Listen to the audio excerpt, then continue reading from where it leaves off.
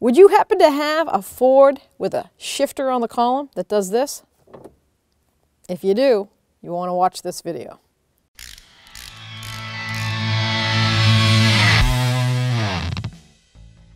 So this is what we call a Ford shifter tube. It sits inside the steering column on the inside. And right here, this notch, is where this lever sits. And inside there is what they call the plunger. So that lines up with that on the inside. It's spring-loaded on the bottom here. And it's got, so that when we do the job, you'll see there's a spring that goes right here. The steel plate mounts here, and that has the actual indicator cable on it, and also the shifter cable. So that's why it's spring-loaded. It's nice and firm up on the top, always up here, is because of this spring. What happens is a lot of people have a tendency of using the shifter as the brake. Yeah, old school used to always put a car in park sometimes while you're still rolling. Not a good thing to do. Back in the day, it was steel column. Never even knew about it unless you broke the pin inside the transmission. But then they replaced the steel tubes or column shaft with a aluminum one. And what happens is it snaps. Either the damper inside here, this plunger, snaps, the spring breaks, so it kind of has a wobble to it, but it still will shift fine. Or if this tube cracks, it's over. That's what you get right there. You get this lovely drop. Now, you can't shift it, it's stuck in whatever gear you're in, whether you're neutral, drive, reverse, or park, it's broken, it's there. You could get down and use the cable mechanically and shift it if you wanted to, but if you could shift that and get back in and put the brake on and take off, call me, because I really want to meet you. So enough with the jibber jabber, let's get to it and tear this thing apart.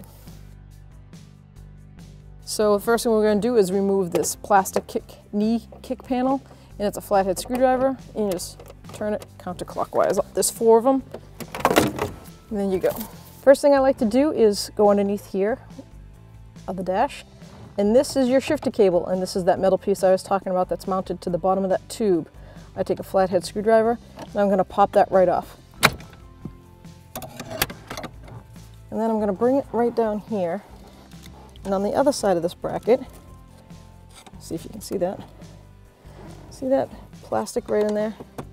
Well, on this side of it, see that plastic tab? We have to release that tab. There's a little tab inside that's holding that. You just got to pop that off. Just pop it out like that. And magically use your third arm. So with 2 hands, you're going to pop that tab off, pull that shifter cable towards the firewall. Easier said than done. There we go. It's easy once you get the tab out of the way. Hopefully you don't have all these extra lovely wires that are for a plow. So here we have the steering shaft that goes out to the steering box right here, and there's a 10mm socket. It's probably actually 8mm bolt, but it's a 10mm socket. You're going to loosen this up. The good news about this is that it's notched, so it can only go in one way. I like to straighten the steering wheel out before I take this out. And secondly, you don't want to spin your steering wheel. You want the key out and the steering wheel locked. So let's confirm that this is going to get locked into place. And the reason for that is because you have your clock spring in there. And if you undo that to the steering column, this thing wants to spin. And if it spins 1.5 turns to 1 3/4, when it gets to 1 3/4, it's going to rip that clock spring. Then we went from an easy job to a miserable job. So because our steering wheel will not lock, if yours does, perfect. Make sure it's locked. I'm just going to tape it. Just run some quick masking tape. Now, if you've got stronger tape, then go ahead and use it. A couple of 3 little pieces of tape here. At least it will give me notice if I'm not around and I hear it starting to spin. I'm going to take this bolt out. Should have some like thread lock on it, that's why it's not a freewheeling bolt. And we're going to reapply thread lock when we put this in. So the last thing you want is a look on your face when you're going down the road and you have no steering because the shaft fell down into the floor. Now you can just take this and wobble it. It'll bring it down enough so that you can, when it unbolted, everything will pull right out of the spot. There we go. See how it automatically wants to spin? Well, the tape, thank goodness, is stopping it, because you do not want that to spin. So now, this is the cable, that's the indicator for your shifter. So it's spring loaded. I'm just gonna bring it right up here and undo it on the hook. Bingo. I think it's 5.5. This little socket right here. Look at that. Not that I've done more than one. Woohoo! Pop that little plastic right off. Set her aside. We already disconnected the negative battery cable, and we waited a good 15 minutes before we came in here, because you have to disconnect the airbag, and you never want to do anything electrical without the battery negative side disconnected. Squeeze the tab, pull it up. So I got a 7mm socket, and it worked just fine. So we're going to unplug this black connector from the ignition switch. Okay, so now once that screw is pulled all the way out, there you go. 13mm deep socket. We're going to loosen these two front ones up.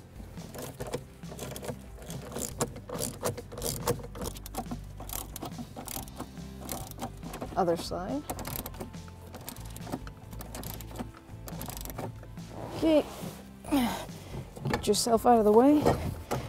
So now that I've got it sitting here, it's resting, we still have one more thing to disconnect, and that is the combination switch, the harness on this. But now that it's all dropped down, wait till you see how easy this plastic column covers come off. So Phillips screwdriver. We do have a tilt steering wheel. If you have a tilt, just grab it firmly, counterclockwise, spin that out of the way.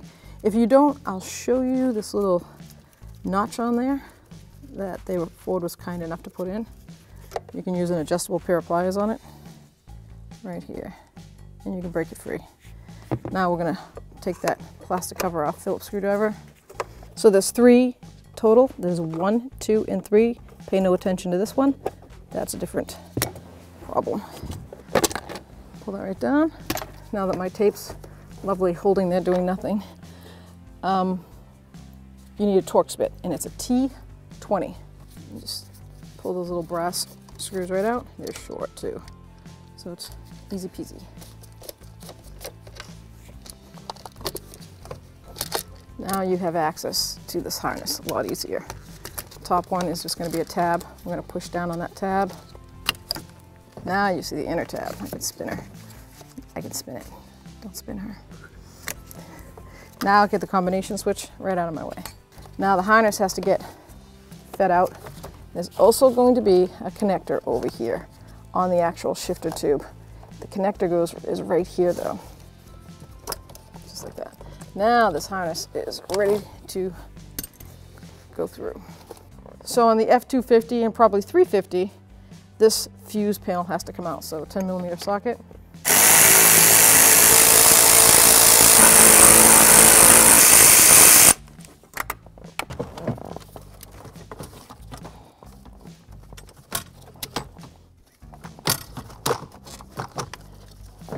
There we go. Well, look how that's broken. So you'll see why in a minute when I get this out, why it's kind of a nightmare. It's more of a nightmare because somebody put a plow in this. It's all these plow wires.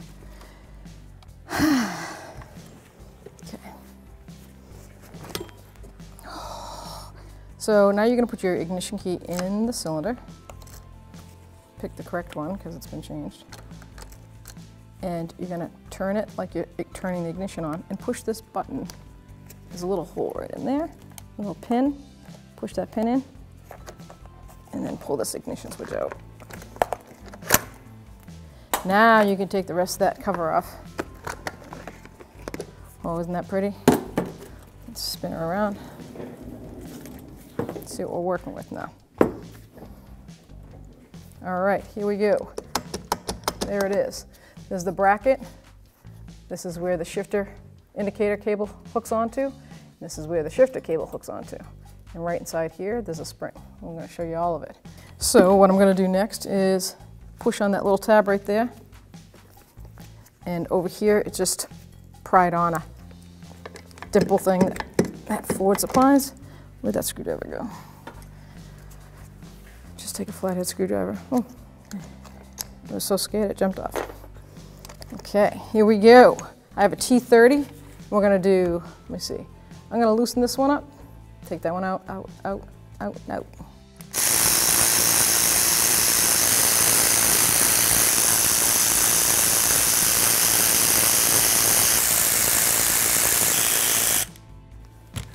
Sometimes these just loosen up. Look at that. So now you just pull the broken one out. So in order to put the solid one in, I'm gonna just loosen this top one out. So now we have to take these pieces off here to access that spring and the shifter pin.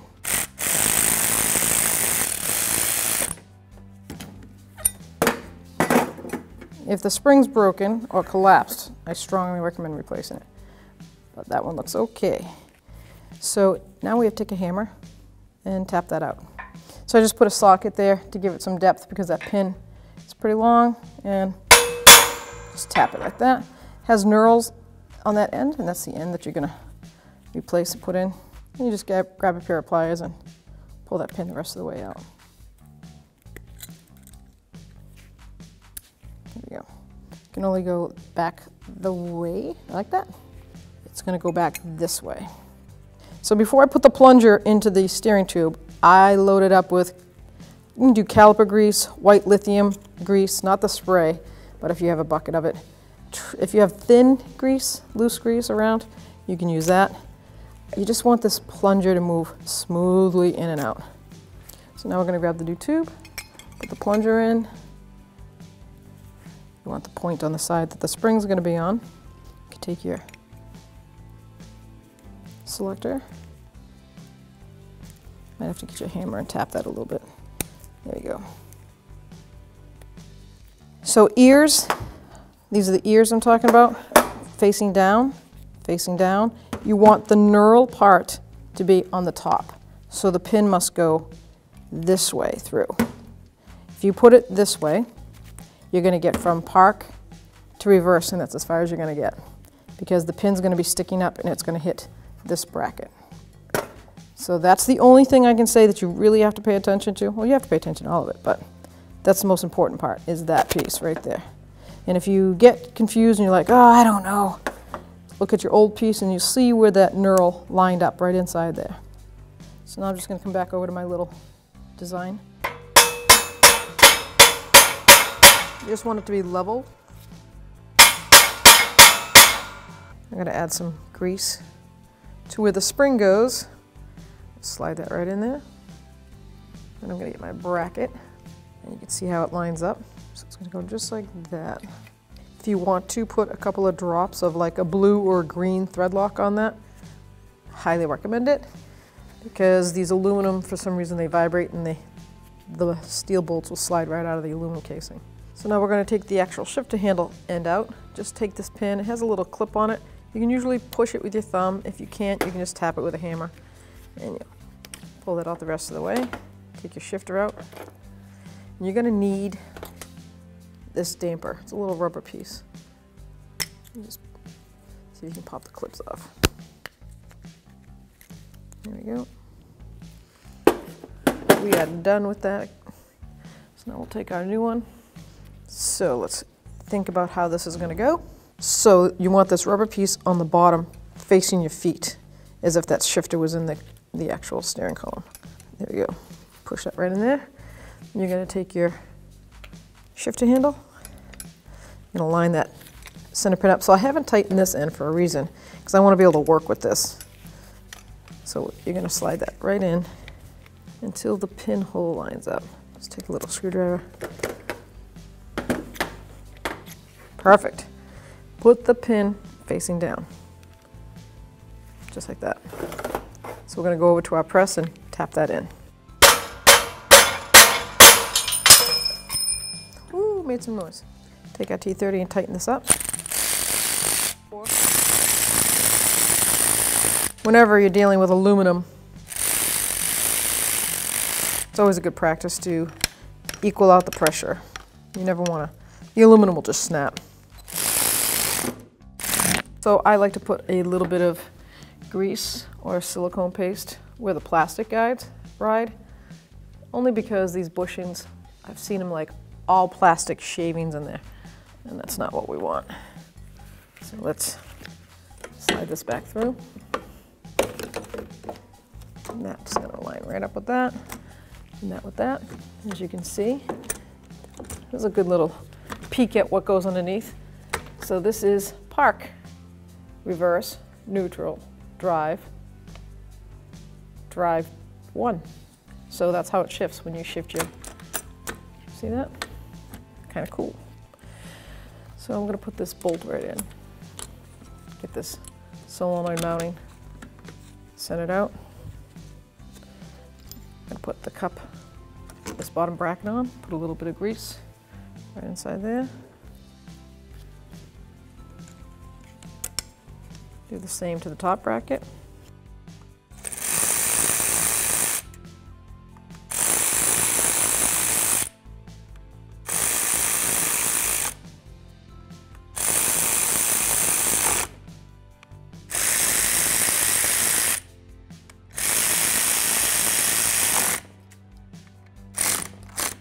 That's it.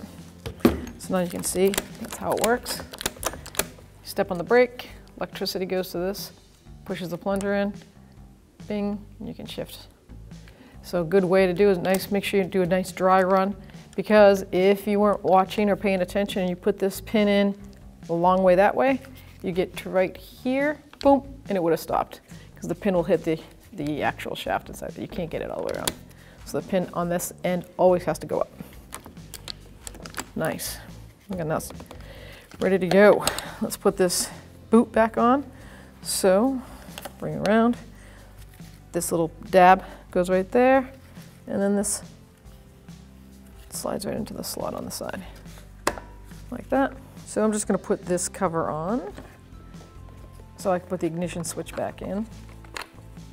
And then we can put the combination switch on again inside.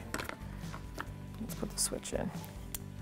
So line up that pin with the slot that has the pinhole, and it pops right in, and you are done. So here we go. So the key to this is, once again, to fish it in there. This harness is your combination switch. So I've got to get this bracket in, then this one. So kind of do it at an angle and make sure that steering wheel does not turn 360. Okay. So you can see the studs straight back there, right here, going over there, and that's why that bracket is nicely notched out. It's just like that. So I'm going to put this one on first. Just a couple of turns. Don't make it too narrow for yourself. As it is, it's difficult to get this up in there.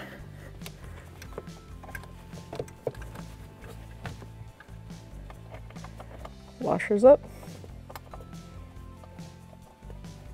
There we go. Alrighty. There we go. That's the most difficult side of us over there. So now that I've got the back bracket resting on those two mounting nuts, I'm going to put the combination switch back in, and that's real simple. Let's plug in this solenoid switch. Make sure your wires are on the other side of this pin. So now I'm just going to get my combination switch ready. Vertical one, horizontal one.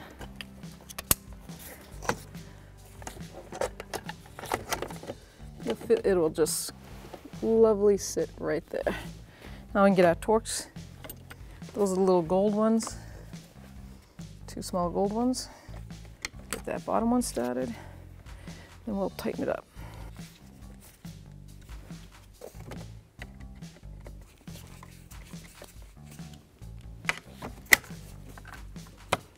All right, so now I'm gonna put the other two nuts in the front here. And if you can get your head underneath there at the same time, you're gonna make sure you have no wires on the top of this column, being pinched or crammed in there. So that's why I'm just going to put these mounting nuts on loosely, and then I'll give it a good looky up there. There we go. Everything's clear and nothing is being pinched. Perfect. Now we can remount this ignition switch. Should line right up. There you go.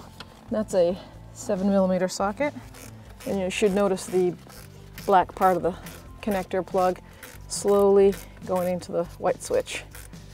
And you're just going to snug it up once it bottoms out. If it doesn't go smoothly, something's bent, so take it apart and relook at it.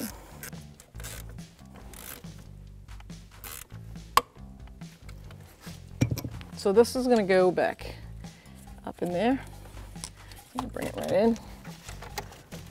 And it locks right up on the metal brackets. It has little guide pins. Now the harness, that part of the harness is up and locked out of the way. Now I'm going to hook up my indicator cable. So I like to try to loop the cable first. So then you can bring this white mounting bracket down. It's going to fit right in there like that. This is that little 5.5mm socket. This only has to be snug. There we go. Now I'm going to tighten up the 4 nuts that hold that steering column onto the vehicle. 13mm. Pull up on the steering column, give yourself a break.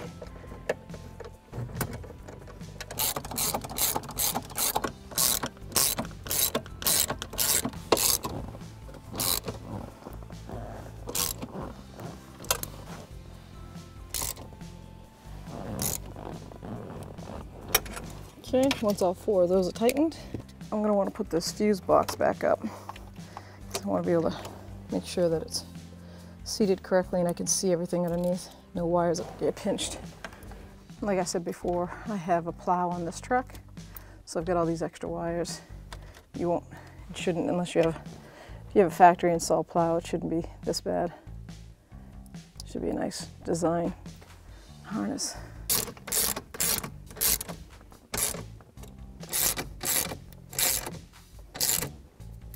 So our steering wheel finally locked. So I've got to unlock it, make sure that it goes perfectly like going down the road. I'm going to lock it again. So now I can go underneath here. I'm going to put the steering column onto the steering shaft. And it is a notch. It's cut out. It can only go in one way. So that's always good, right? If you have to, wiggle the steering wheel a little bit. There we go. Thread lock, put on there, please. I already put some on. Let it dry a little bit. You never want this bolt to fall out when you're going down the road. That's definitely not going to be fun.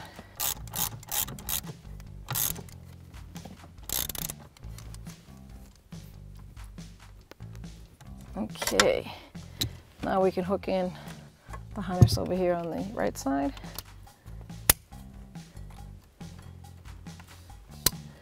And now we're going to go over to the left. Should only have this little solenoid that you saw on the column. That's the brake release. And we are good to go down here. Let's put our cover on, then we'll put the kick panel on, and we'll be done. Now I'm going to put the cover on, and I did forget the shifter cable, so that's going on next. I'd like to say the cover is the easy part. It's probably one of the most challenging parts because it's plastic. 3 Phillips screws. Now we just have to put the tilt steering wheel. I'm just going to put it right in there, slide it in. Don't forget I showed you that it has this nice 2 flattened spots for a wrench or an adjustable pair of pliers if you want to snug it up real tight. So here is the plastic part that sits in that bracket. It's a little cut out like an H or U, shall I say. It goes up like this, and that plastic piece is going to slide right in. So we'll bring the cable up to the top, find the opening, put it in the nice little guided space, bring it down, and it will lock. You'll hear it lock, hopefully. I'm going to put it right down there, and it locks. And that tab that we had to pull back locks in there. So on this truck, because the steering column was locked, I mean it was broken, it wouldn't shift anymore.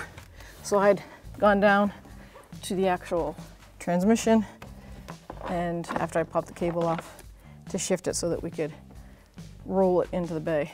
So in order to put that cable back on, I'm going to unlock the steering, and I'm going to see if I can freely move this back and forth until that banjo part of the cable lines up, which it's right there, lines up perfectly. You can start it in the little center of that hole. Then I just take a pair of pliers like that. See if I can get this light to stay. And then I'm just going to open the pliers, bring it over the plastic, and lock it in. Now we have the ability to put it back into park. And there we go. Turn the key off. Let's put the knee panel on, and we're ready to go. So these are just those little plastic tabs. You see, spring loaded, they're going to line right up with these mounting spots. Just make sure all the wires are out of the way. Push it in and turn it. Flathead screwdriver. Yep, that's it. I have a flathead screwdriver in my hand. And now we're ready to go. So hopefully this video for a broken shifter tube helped you out and you enjoyed watching it. And if you're not already a subscriber, please subscribe. Don't forget to ring that bell because that turns on all your notifications so you won't miss a future video. And P.S., I'm not standing in a ditch. This is how tall I am.